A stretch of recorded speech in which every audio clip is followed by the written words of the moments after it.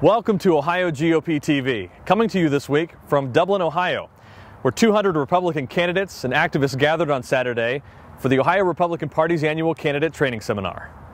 Participants at this year's seminar heard from some of the nation's top Republican campaign consultants on everything from how to write a campaign plan to how to turn out the vote. There's a few things that you have to do, whether you're the leader of an organization or running for office or coaching a ball team or whatever it is. You've got to get to the point where say, do they believe that you have integrity, personal integrity? Do people connect with you and trust you and care about what you have to say, or do they think that you care about what's important to them? Campaign has three basic elements, and I'm sure most of you have heard these three elements before, okay? And those elements are what? Time, people, and money. What's the most important of those three? Time. That's right. Why is it time?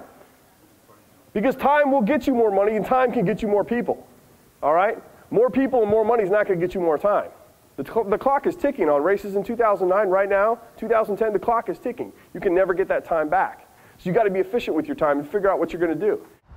Earlier this week, John Kasich officially kicked off his campaign for governor with a major rally in his hometown of Westerville, where hundreds of people gathered to hear his vision for leading Ohio. This is like deja vu all over again. John, how can you balance the budget, cut taxes, and pay down debt? That's impossible. Well, let me tell you, we skinny down the government, we make it efficient, we stabilize the situation, and then we march over time.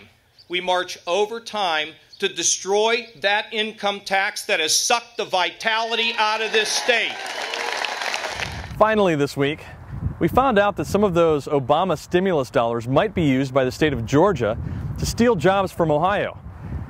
Kind of makes you wonder where else those dollars are being abused. And to find that out, State Auditor Mary Taylor has launched a website designed to track Ohio's $8 billion in federal stimulus dollars.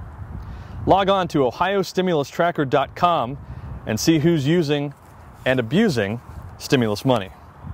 It's just another example of Republican leadership bringing accountability to government. From Dublin, Ohio, thanks for watching OhioGOPtv.